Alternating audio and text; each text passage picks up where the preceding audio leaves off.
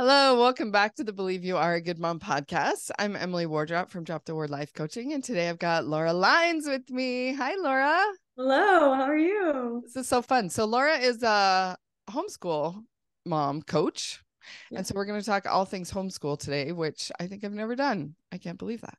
Well, I can believe that because I don't homeschool and I don't have any interest in homeschooling, but I know that lots of moms do, and she has a fun story about how she got into it and all the things. But like always, before I get ahead of myself, do you want to introduce yourself?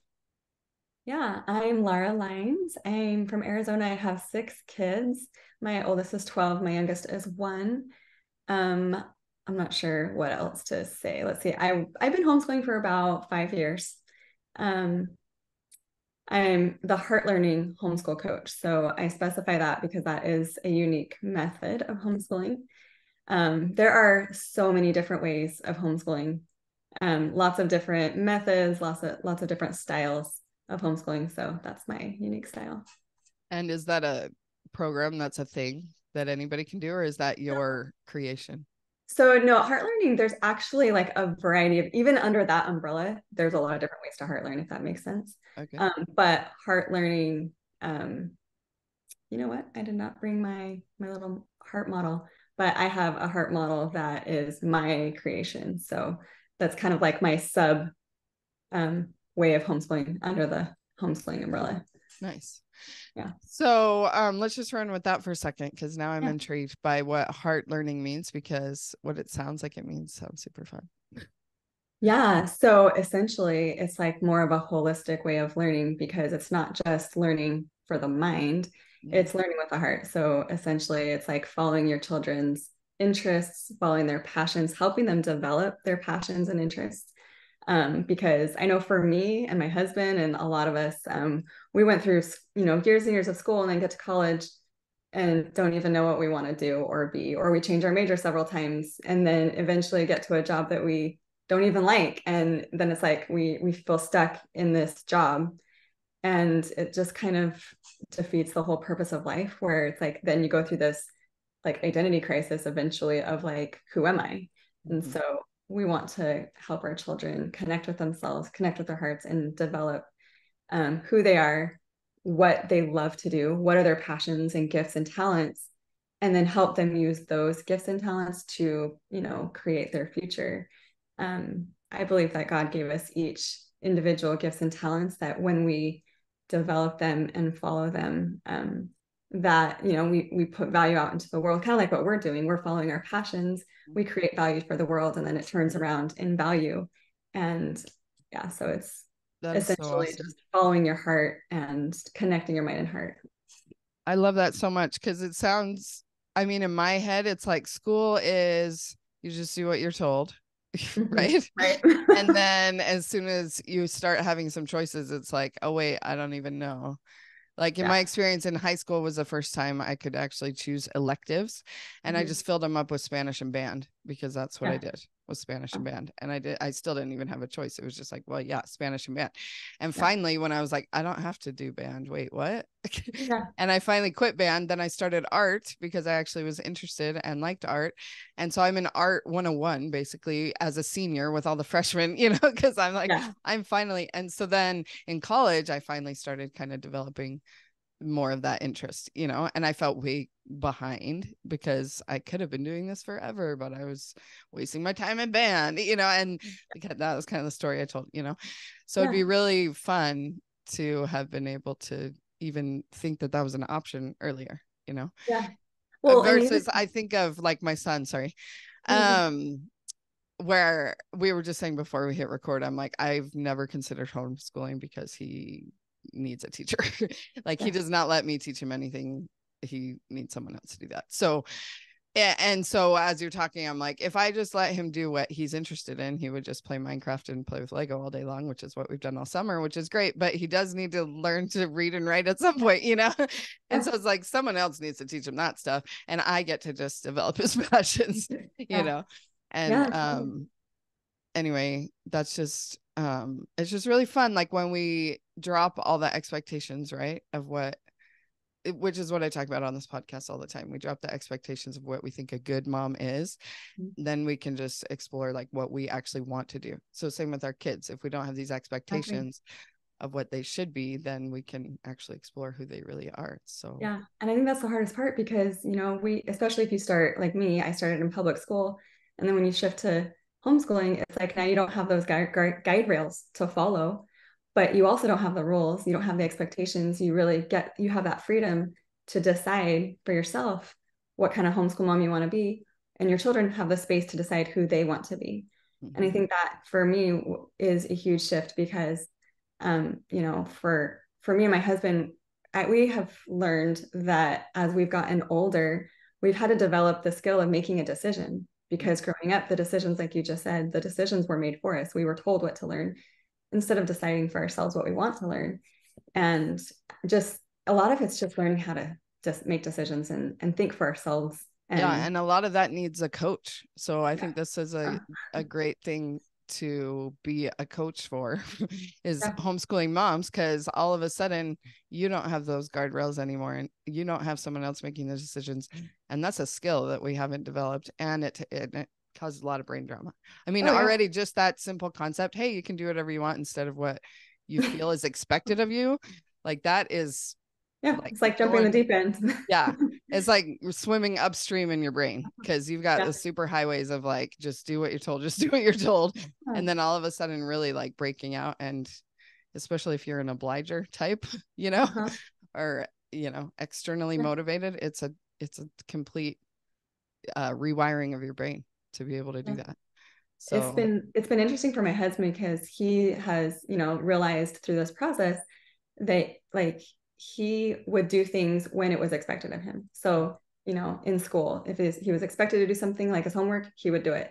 And then, you know, eventually college, it was like, if it was for a class, reading scriptures, right? Like if I'm taking a class, I'll read my scriptures. But, you know, when you don't have class, then it's like, it's a little bit harder to take that upon yourself and to do it yourself because you want to, not just because it's for a class or because you're supposed to.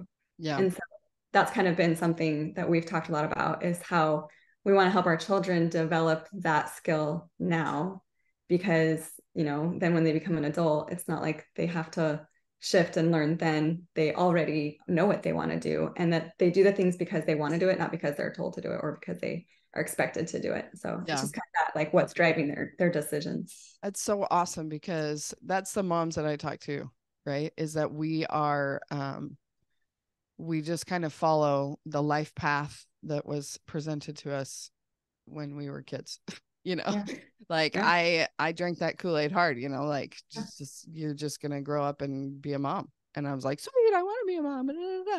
And luckily I wanted to. And so I never even questioned it. And here I am. And now I'm like, wait, what?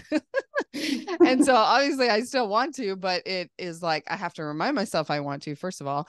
And I give myself permission to explore other options, that it's not the end all be all. And some people don't do that until their kids leave the house, you know, and then they're like, oh, wait, my whole world was my kids. And then now who am I and what do I want to do? And so to explore who am I and what do I want to do at such a young age, instead of let me just follow what my culture or what civilization or whatever, you know, what we're programmed to just want to do. And then all of a sudden, maybe some people don't find it until they retire. You know, they've just done whatever they were supposed to do and just day in, day out. People don't ever. Exactly. And so it's so fun that we have this thing called life coaching, because we're coaching people on their life. Like, what do you want your life to look like? What do you want to do? Choosing it intentionally. And so you can just coach those little brains from the get-go that they can do whatever they want. And I'd even go so far as to say 100% of the temper tantrums and things that happen is the power struggles, right? Is a battle of wills, right? That we want them to put on their shoes and they want to keep playing with their Lego, whatever it is, you know? And so to be able to have the freedom to have your agency that young, you know, because that is why they're like pitching a fit all the time, is because they're being told what to do all the time. And so the more, and I feel that in myself big time. And then I just squanch it with like, oh, you're just being so prideful. Yeah. like, because it's my own like agency that's like screaming, I'm a person and I have wants and needs if I say, Yeah. And they do too. And we're just like, no, I'm the mother here. Do what I say, Right. So the whole thing is just beautiful. I love it. Yeah. It's just as much of a learning experience for us moms as the kids. Yeah. So tell me about your transition into, because you said you weren't ever even planning on homeschool.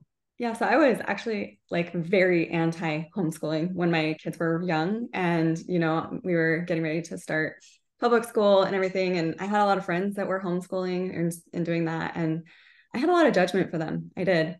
I think kind of is typical. Homeschooling's come a long way today, Yeah. but back then, the homeschool kids were weird. Mm-hmm. They didn't have a social life. They didn't know how to spell. These were just all my judgments. Mm-hmm. I felt like a lot of homeschool moms were what's the word? Not snobby, but just like this is the right way. And I felt like they were judgmental, but ironically, I was the one judging them. Yeah, that works. Yeah. And then I also felt like, if we take all the good kids out of the public school system, then what's going to happen to the public school system? Like it was my responsibility to carry it, right? Keep my kids in there because they were the light, they were the example. Missionary work opportunities. I was like, well, that's a huge reason why I send my kids to school. So yeah, that's kind of where I was then. Yeah. And so where's the switch? So yeah, and my third child, my daughter, my first daughter, was getting ready to go to kindergarten. Where we lived at the time, they were getting ready to transition to full day kindergarten, and they wanted to hear they invited parents to come to the school board meetings and speak. And so we went because we were not wanting her to have full day kindergarten. And we went to this meeting, and most of the parents needed it for childcare, the full day. And that was the reason why the school was doing it, because many parents had requested it. And we were outnumbered. Our voice was outnumbered. It was overruled, and they chose that. And we came home feeling so just out of control. Like we didn't have any say in our children's education. And it just kind of opened our eyes to that really they can teach our kids whatever they want. They can teach them whatever they want. They can do school however they want. It's not our choice. We don't have a say in it. And that's what started the whole like, well, maybe we should homeschool. And at the time, our neighbors were homeschoolers, and they had teenagers. Like they had 5 kids, and they were all like teenagers. And they were not weird. They were very social because their parents were social. Their parents had parties all the time. They were involved in church. They were involved in the community, in volunteering and like service and stuff. And we talked to them about it, and we decided to experiment. So our first year was just an experiment. And from that point on, we decided to take it year by year. And after the end of every year, we would decide together, the family, what do we want to do for the next year? Mm-hmm. And eventually this is what our forever lifestyle is. We love this so much. So. Wow, that is such a fun story. So the first thing I want to ask you about that is, hold on, I lost it. Oh, making decisions, right? We already talked about how that's a skill that we're not even taught young enough, right? And then making decisions as a family, making decisions as a couple, that's a whole nother ball game, right? They tell you, oh, compromise, blah, blah, blah. Literally, even just figuring out what the heck is a compromise and how do you do it is really hard. So tell me about like, especially if you're remaking that decision every single year, what did that look like, and what kind of struggles and how did you resolve that?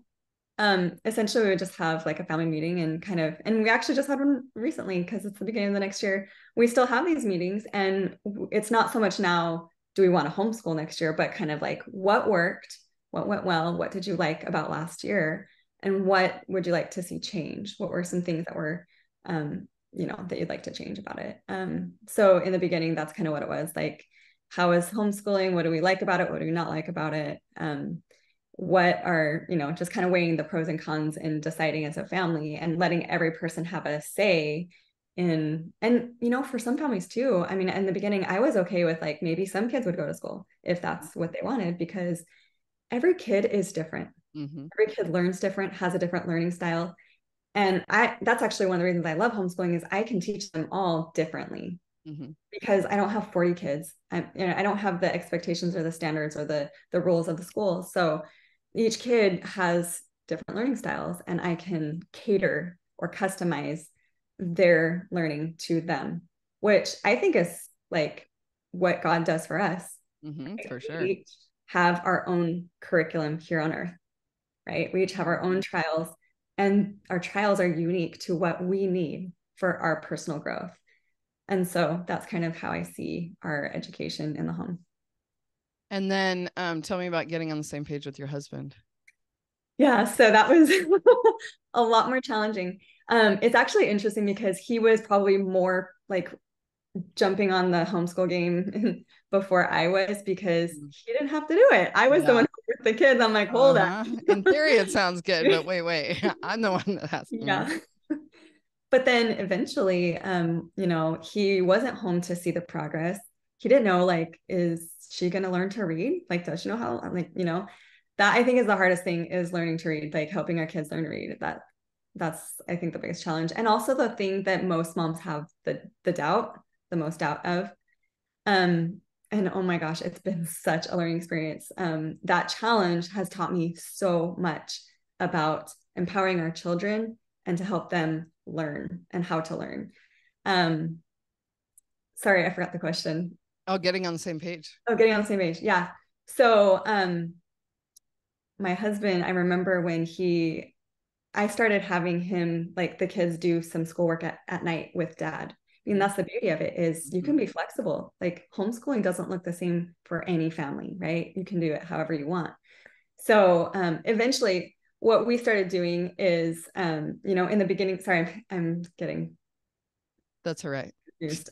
It's always fantastic. Awesome. My brain wants to start talking about something else right now. And so I'm trying to like answer this question and then I'll go to that. But yeah, eventually it was just showing him, like, our kids, they may not know like all the facts that public school kids, and it's funny because a lot of people will quiz your kids. They want to see, what do they know? And it's funny that they do that, but it's also interesting because I don't care if they don't know the answers to their questions, because my kids love to learn. They have a passion for the things that they love and what they learn, right? And to me, that's so much more important, because that's going to drive their learning throughout their life versus a lot of kids that go through public school. And again, I'm not trying to make judgments, but for me and my husband, like, this was our experience. You get to high school, you're tired, you get your college or your high school diploma, and you just kind of hang it on the shelf. And it's like, I'm done. I don't have to open up another book. And it's interesting because then we went to college and we could study whatever we want. Now we have the freedom to learn whatever we want. And that's when we loved learning, was because we were driving it. It wasn't somebody telling us what to learn. It was, we get to learn whatever we want. And yeah, so. What was the other thing you were thinking? So let's see if I can remember now. You know what? I don't remember. Well, I think that whole spin on it makes it very appealing. Yeah. And it definitely, everything you're saying, I'm like, you would definitely need a coach to help you get in that headspace if you're not there already, Yeah. So that reminded me. Okay, good. So it's interesting because I didn't have a coach going through all this. And every year I got a little bit closer to where we are today. So for example, the first year, and most families who come from public school, they will try to recreate public school at home. So they'll have a schoolroom, they'll have like all the learning things on the wall, and maybe even desks for the kids with all the cute little things, like a organized, just very organized and very school-like. There's nothing wrong with that. But what, in my experience, my first year, I had the whole year school planned to the T, what they were going to learn the whole school year, all the learning goals, all the curriculum picked out, down to like what lessons they were going to learn each day, because I wanted to be organized, right? And the first day, like, it was them fighting again, like trying to get them to sit still and respect me as a teacher. And at home where they're used to playing and resting, and now they have to do their work. Like, that wasn't, like, it was a huge shift. Ask me what deschooling is, because that's what I want to talk about next. Okay, tell me about deschooling. Yeah. So, well, hold on, let me get to that. Okay. So essentially, this was deschooling. What we did is that first year, I threw away all that plan. I didn't, I threw it away completely. And I was like, you know what? My goal for this first year, because I was butting heads with my kids and they were butting heads with me. And I had to threaten them every day to go back to public school. That was how I got them to sit and do their schoolwork. Mm-hmm. And I'm like, like, there was so much contention. This isn't fun. It's not fun for me. It's fun for them. I hate this. They hate this. Why are we doing this? It's like, yeah, it defeated the whole. That's literally all I can imagine when I think about homeschooling is that scenario. That's because I was more focused on the brain instead of the heart, right? Mm-hmm. So I was like trying to get them to learn up here instead of learn here. And so that's kind of where the next year I was like, well, okay, so let me start with that year. So we threw out the plan completely. And I was like, we're just going to cook together. We're going to do art projects together. We're going to go on nature walks together. We're going to go to the library, and I'm going to ask my kids, what do you want to read? Like, what do you want to learn about? Do you have an animal that you're interested in that you love? Do you have, I don't know, a hobby that we want to like develop? It was just really putting it back in their hands and letting them lead. Mm-hmm. And we learned more that year without any plan at all. And it was just my experimental year. Mm-hmm. It was the year that I was going to unlearn how we learn at school and just learn how they learn. And it's not even like, it was very individual. Like I said, each kid has a different learning style. So it was me developing a really unique relationship with each child one-on-one and knowing them. Who are they as a child in a way that I had never done before because I didn't need to. And I got to see a different part of them, a light in their eyes when they, like when my daughter learned how to read. I loved being the one that got to see her so proud of being able to, you know, accomplish that hard goal.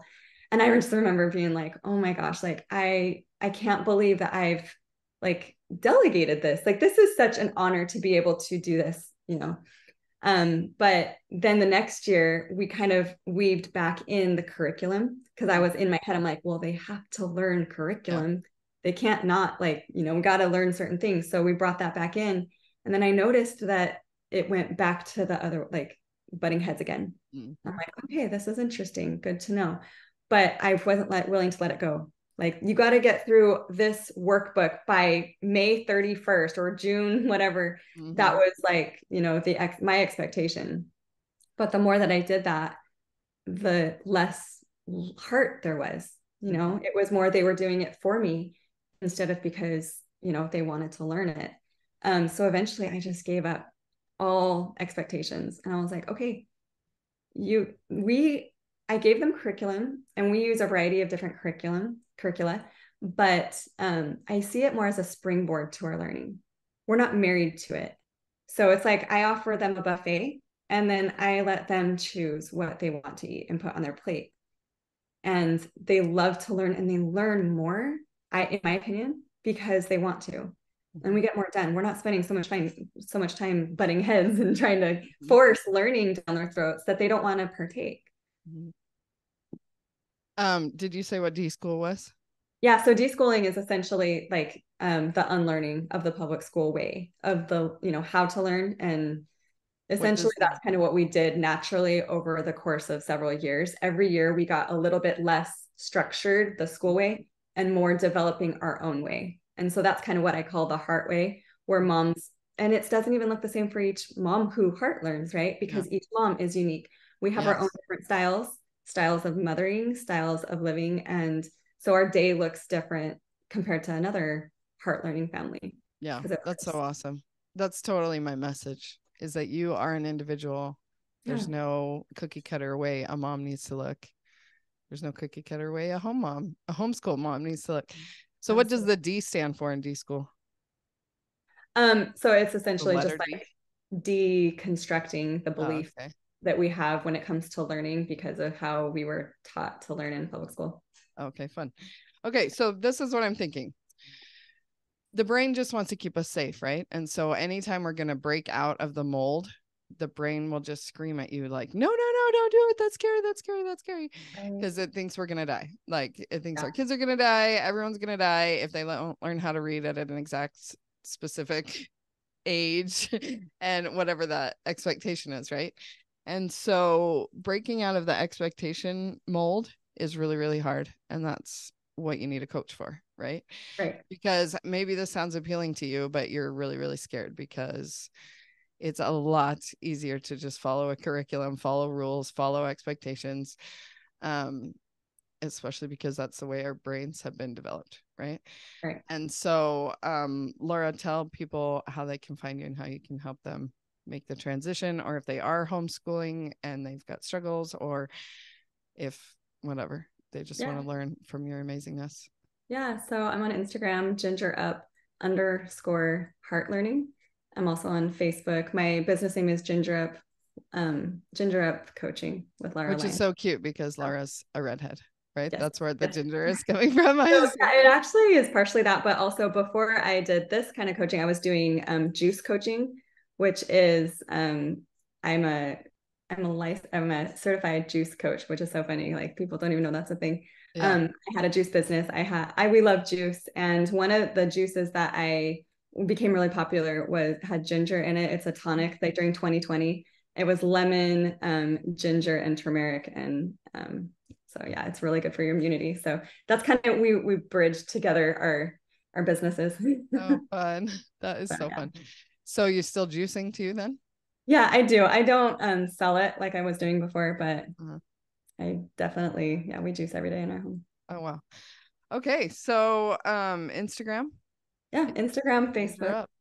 And we'll have all the links in the show notes. So this is so good because finding out who you are, that's what I talk about all the time. And we need to find out who our kids are too, instead of just trying to squeeze them into a box that they don't fit in. Well, and if I could just add one more thing about that, I think for me, I didn't know who I was. Yeah. So I put myself on the back burner because all of the kids' needs were so like taking over, right? And so a lot of my journey was learning to prioritize myself and love myself. And that led to helping my children love themselves and love learning, because it all starts with a love for ourselves, right? Yes, exactly. And that's what I focus on. Yeah. So even like when I'm helping my T1D moms, we're just so consumed with managing our child's diabetes that we for sure are just on the back burner. I always call it how when you go to make rice and you forget. Right. So the pot like boils and then it like you burn the pot because there's no water left in there. Like that's us on the back burner over there. Exactly. And so we have to remember to keep filling our own pot, right? Yeah. So and maybe even get the rice in there and make something out of that water at some point, right? So that's so important. And always modeling teaches more than anything. We just want to teach them. We want them to learn whatever it is. Like if we're trying to teach them how to read, then do they ever see us reading? Do we read to them? Do we love reading? Is reading fun? Or is it like the chore that causes all the headbutting and power struggles, right? So finding out who we are and loving ourselves helps them feel safe in exploring, figuring out who they are, because it may be against the grain and it may not be in the mold, and that is scary for the brain. And so we've got to make it a super safe place where they can do that, and we can do that, and we can let our husbands do that, and everyone's figuring out who we are. It's awesome. Okay, Laura, thank you so much for being here. You're welcome. Thank you. And we'll talk to everybody again next time. Bye.